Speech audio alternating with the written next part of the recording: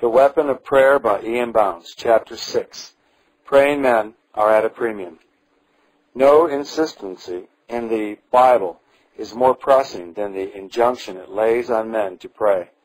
Nor exhortation contained therein is more hearty, more solemn, and more stirring. No principle is more strongly inculcated than that, quote, men ought always to pray and not to faint, unquote. In view of this enjoiner, it is pertinent to inquire as to whether Christian people are praying men and women in anything like body and bulk. Is prayer a fixed course in the schools of the church? In the Sunday school, the home, the colleges? Have we any graduates in the school of prayer? Is the church producing those who have diplomas from the great university of prayer? This is what God requires, what He commands, and it is those who possess such qualifications that He must have to accomplish His purposes and to carry out the work of His kingdom on earth. And it is earnest praying that needs to be done. Languid praying without heart or spirit, with neither fire nor tenacity, defeats its own avowed purpose. The prophet of olden times laments that in a day which needed strenuous praying, there was no one who stirred up himself to take hold of God. Christ charges us not to faint in our praying. Laxity and indifference are great hindrances to prayer, both to the practice of praying and the process of receiving. It requires a brave, strong, fearless, and insistent spirit to engage in successful prayer. Diffuseness, too, interferes with effectiveness. Too many petitions break tension and unity and breed neglect. Prayer should be specific and urgent. Too many words, like too many with, breed shallow and sandbars. A single objective, which absorbs the whole being and inflames the entire man, is the properly constraining force in prayer. It is easy to see how prayer was a decreed factor in the dispensations preceding the coming of Jesus, and how that their leaders had to be men of prayer, how that God's mightiest revelation of Himself was a revelation made through prayer, and finally, how that Jesus Christ in His personal ministry and in His relation to God was great and constant in prayer. Jesus' labors and dispensation overflowed with fullness in proportion to His prayers. The possibilities of His praying were unlimited, and the possibilities of His ministry were in keeping. The necessity of praying was equaled only by the consistency with which He practiced it during His earthly life. The dispensation of the Holy Spirit is a dispensation of prayer in a preeminent sense. Here, prayer has an essential and vital relation. Without depreciating the possibilities and necessities of prayer in all the preceding dispensations of God in the world, it must be declared that it is in this later dispensation that the engagements and demands of prayer are given their greatest authority, their possibilities rendered unlimited, and their necessity insuperable. These days of ours have a sore need of a generation of praying men, a band of men and women through whom God can bring His great and His greatest movements more fully into the world. The Lord our God is not straitened within Himself, but He is straitened in us by reason of our little faith and weak praying. A breed of Christian is greatly needed who will seek tirelessly after God, who will give himself no rest day or night until he hearkens to their cry. The times demand praying men who are all athirst for God's glory, who are broad and unselfish in their desires, quenchless for God, who seek Him late and early, and who will give themselves no rest until the whole earth be filled with His glory. Men and women are needed, whose prayers will give to the world the utmost power of God, who will make His promises to bloom with rich and full results. God is waiting to hear us and challenges us to bring Him to do this thing by our praying. He is asking us today, as He did His ancient Israel, to, quote, prove Him now herewith, unquote. Behold, God's word is God Himself. And we read, quote, thus saith the Lord, the Holy One of Israel, his Maker. Ask of me of things to come, and concerning my sons, and concerning the work of my hands, command ye me." Unquote. It is as though God places himself in the hands and at the disposal of his people who pray, as indeed he does. The dominant element of all praying is faith. That is conspicuous, cardinal, and emphatic. Without such faith, it is impossible to please God and equally impossible to pray. There is a current conception of spiritual duties which tends to separate the pulpit and the pew, as though the pulpit bore the entire burden of spiritual concerns, and while the pew was concerned only with duties that relate to the lower sphere of the secular and worldly. Such a view needs drastic correction.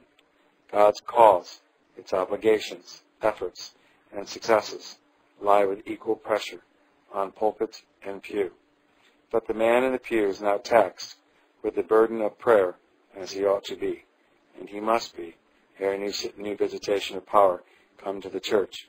The church never will be holy for God until the pews are filled with praying men. The church cannot be what God wants it to be until those of its members who are leaders in business, politics, law, and society are leaders in prayer. God began his early movements in the world with men of prayer. He chose such a man to be the father of that race, who became his chosen people in the world for hundreds of years, to whom he committed his oracles, and from whom sprang the promised Messiah. Abraham, a leader of God's cause, was preeminently a praying man. When we consider his conduct and character, we readily see how prayer ruled and swayed this great leader of God's people in the wilderness. Quote, "Abraham planted a grove in Beersheba, and called there on the name of the Lord, the everlasting God." Unquote. And it is an outstanding fact that even Abraham pitched his tent and camped for a season with his household there. He erected an altar of sacrifice and of prayer. He was a personal and a family. His was a personal and a family religion, in which prayer was a prominent, and abiding factor.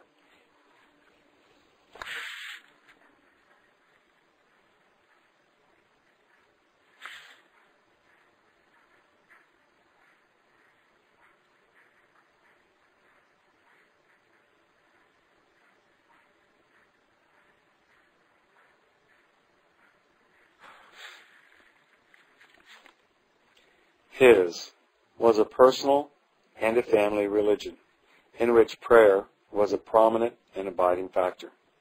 Prayer is the medium of divine revelation.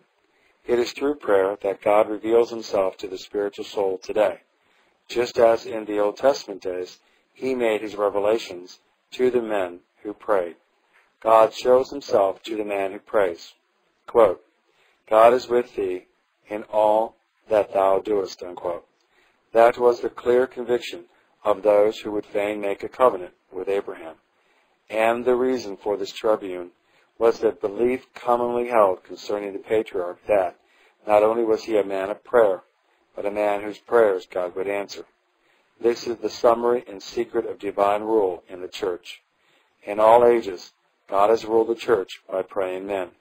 When prayer fails, the divine rulership fails. As we have seen, Abraham, the father of the faithful, was a prince and a priest in prayer. He had remarkable influence with God. God stays his vengeance while Abraham prays. His mercy is suspended and conditioned on Abraham's praying. His visitation of wrath are removed by the praying of this ruler in Israel. The movements of God are influenced by the prayers of Abraham, the friend of God. Abraham's righteous prayerfulness permits him to share the secrets of God's counsels, while the knowledge of these secrets draw out and intensifies his praying. With Abraham, the altar of sacrifice is hard at the altar of prayer.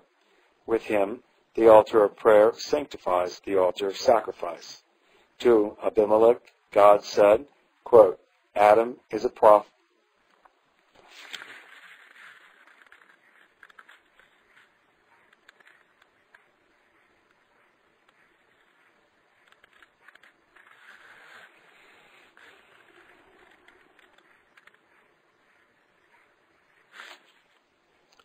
To Abimelech, God said, quote, Abraham is a prophet, and he shall pray for thee, and thou shalt live, unquote. Christian people must pray for men. On one occasion, Samuel said unto the people, quote, Moreover, ask for me. God forbid that I should sin against the Lord, in ceasing to pray for you, unquote. Fortunate for these sinful people, who had rejected God and desired a human king, that they had in Israel a man of prayer. The royal way to enlarge personal grace is to pray for others. Intercessory prayer is a means of grace to those who exercise it. We enter the richest fields of spiritual growth and gather its priceless riches in the avenues of intercessory prayer. To pray for men is of divine nomination and represents the highest form of Christian service. Men must pray. Men must be prayed for. The Christian must pray for all things, of course, but prayers for men are infinitely more important, just as men are infinitely more important than things. So also prayers for men are far more important than prayers for things, because men more deeply concern God's will and the work of Jesus Christ than things. Men are to be cared for, sympathized with, and prayed for, because sympathy, pity, compassion, and care accompany and precede prayer for men when they are not called out for things. All this makes praying a real business, not child's play, not a secondary affair, nor a trivial matter, but a serious business. The men who have made a success of praying have made a business of praying. It is a process demanding the time, thought, energy, and hearts of mankind. Prayer is business for time, business for eternity. It is a man's business to pray, transcending all other business and taking precedency over all other vocations, professions, or occupations. Our praying concerns ourselves. All men, their greatest interest, even the salvation of their immortal souls, praying is a business which takes hold of eternity and the things beyond the grave. It is a business which involves earth and heaven. All worlds are touched, and worlds are influenced by prayer.